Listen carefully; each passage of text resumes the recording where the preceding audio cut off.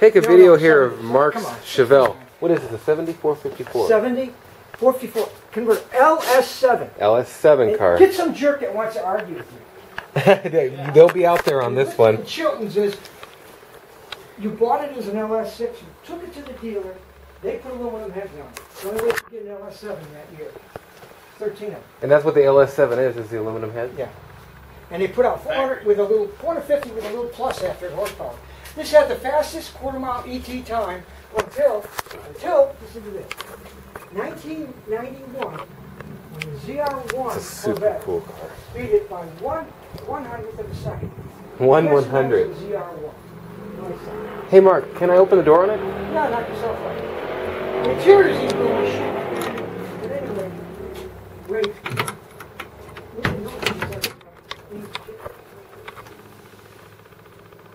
And it is a 454 LS7 car. Even though it's got with all the power. It's got, wow! it punches you so hard. It's the same as my 442.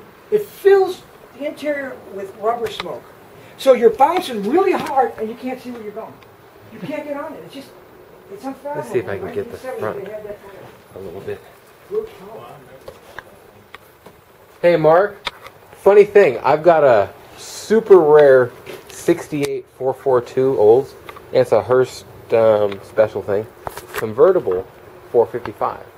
We started looking into it. Well, they didn't put a 455 in a 68 convertible.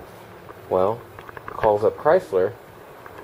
Mr. Hearst made 18 of them. They gave him 18 bodies, and he gave them to everybody that worked at GM on the project. Is that right? Same kind of setup though. The biggest, the best motor in the world. Yeah. With a bench seat.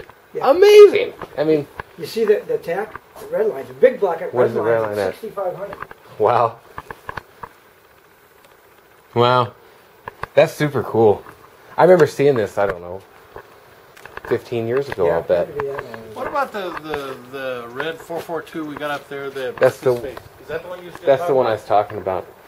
That's it on this LS7 70 454 Super Sport. Likely the coolest muscle car ever made, very arguably. And that's it. OneOwnerCarGuy.com.